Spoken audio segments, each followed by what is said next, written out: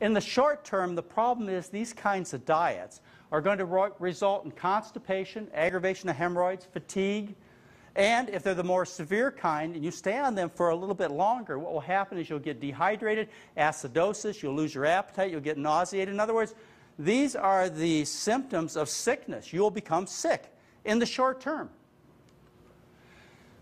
In the long term, these kinds of diets that promote meat and dairy products and not enough plant foods, these diets result in heart disease, strokes, cancer, kidney failure, kidney stones, osteoporosis, and a whole slew of problems that are common to your friends and neighbors.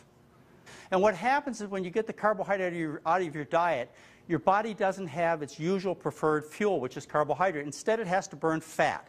So it burns fat from your body, it burns fat from your food. A byproduct of fat burning is ketones. And so when you're on these diets, you check your urine to make sure there are ketones in your urine.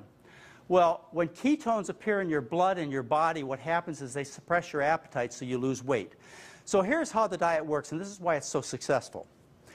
You go on the diet, you eliminate all carbohydrates. Well, the body prefers carbohydrates, and as you'll learn in a few minutes, the body actually requires carbohydrates, it has to have them.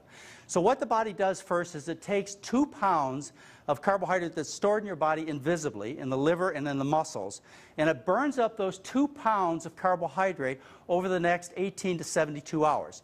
Now, mixed up with that 2 pounds of carbohydrate are 4 pounds of water. So you just lost 6 pounds within a day or two. And you go, wow, this is the greatest diet I've ever been on. Well, it's been basically water. And then when you go into this ketone state, there's lots of acids produced in your body, and you lose a lot more water because the body's trying to get rid of the acid.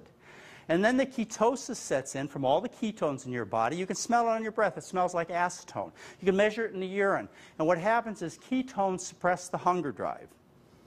You see, this is a natural mechanism that's built into people for times of survival. Ketosis occurs naturally when you get sick.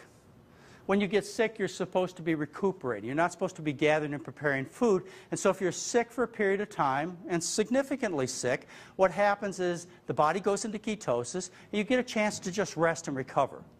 The other time that ketosis occurs is when people starve to death. I mean, it's very painful to starve to death. It takes a couple of months. So the first couple of days is very painful. That's all you can think about is food. And then after about 3 or 4 days, you go into ketosis, and that relieves the pain of suffering of dying from starvation. It's a survival mechanism, a survival adaptation the body goes through. So you can at least try and figure out how to keep yourself alive instead of just focused on food all the time after you go into ketosis. Now, because this diet works by a mechanism that naturally occurs when people get sick, I call this a make-yourself-sick diet. And because this kind of diet is associated with short-term and long-term illnesses, I can further emphasize that the Atkins kind of diet is a make-yourself-sick diet. That's why so many people fail on diets, is they get hungry. That's why you need to find a diet where you can eat as much as you want, a food that not only causes you to be trim, but also healthy, which is the kind of diet that we're teaching you. Worldwide, people on high carbohydrate diets are thin and healthy looking. You've seen this.